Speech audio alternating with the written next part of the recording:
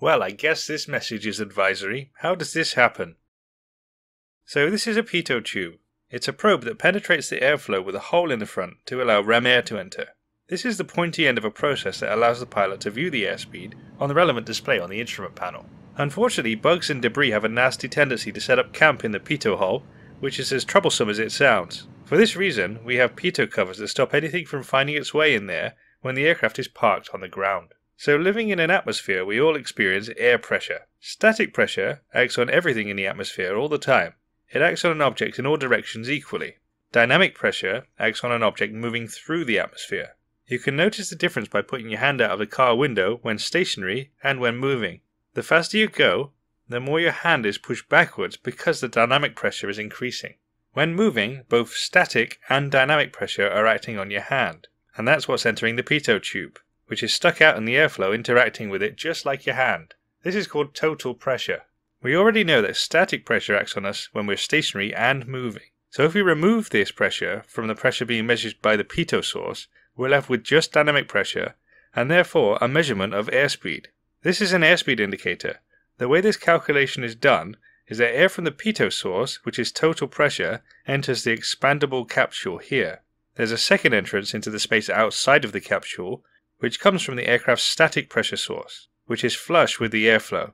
With static pressure on the outside of the capsule pushing back on the expansion, the static pressure is cancelled out, leaving only dynamic pressure. There are mechanical linkages around the capsule to convert this to an airspeed reading. Now imagine blocking the pitot source by leaving the protective cover on. The capsule can't expand from dynamic pressure because the ram air is prevented from entering.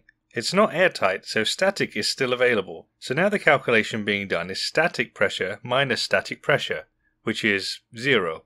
That's why we're seeing a big fat 0 and no registered airspeed here. So how does a pilot allow themselves to get into the air in this situation? That's a good question, let's discuss it. Airspeed is a crucial piece of information for a pilot, particularly for takeoff, landing and ensuring safe margins above stalling while maneuvering. Taking an aircraft into the air without it is not a wise display of airmanship. As it's important, the pitot cover has a sizable red flag attached to it, so it's obvious that it's in place and needs to be removed. That's what's flapping around in the airflow here.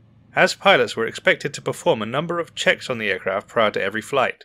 Initially approaching the aircraft gives us our first opportunity to take a big picture overview of the aircraft, looking for anything obvious about the aircraft. A long red tape hanging off the aircraft, for example. The pre-flight inspection is a detailed 360-degree walk around the aircraft, checking the conditions of the external aspects of the various systems. Wing surface and pitot tube checks would be expected, giving the pilot another opportunity to notice and remove the pitot cover, which should be flapping around in his face on this high-wing aircraft.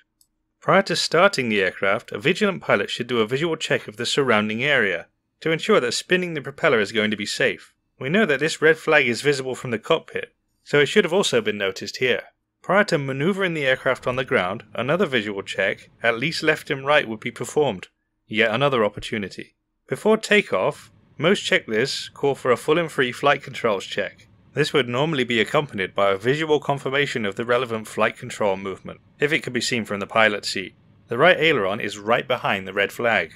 During the takeoff roll, visual confirmation of airspeed increasing, and the rotation to become airborne, is done with reference to indicated airspeed.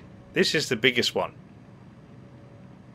So this is 1, 2, 3, 4, 5, 6 opportunities that the pilot had to realize that this cover was on and rectify the situation.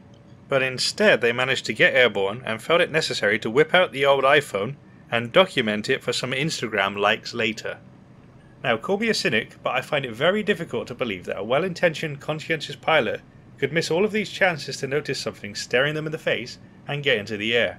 If that's genuinely what happened here, then fine. And if you really felt the need to record it, okay. But the tone of the video that was uploaded is as if the situation is a joke, and it really isn't. Oh shit. I'm fucked. What we're seeing here is one of 3 situations. The pilot completed all the checks we mentioned before and didn't complete them with enough competence to see the issue. The pilot didn't complete the checks that we mentioned before and just jumped into the aircraft and went for it.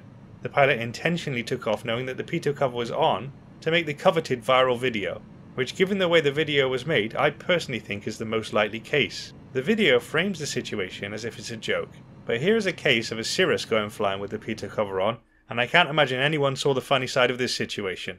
I'm seeing a growing and troubling trend online of so-called pilots using their aircraft to create some sort of viral content with little regard for threat and error management that we should all be considering at all times.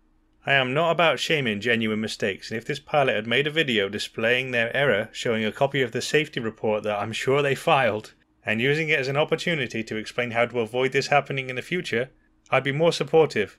But instead we just get an oopsies Instagram reel. Maybe some people just aren't cut out for aviation.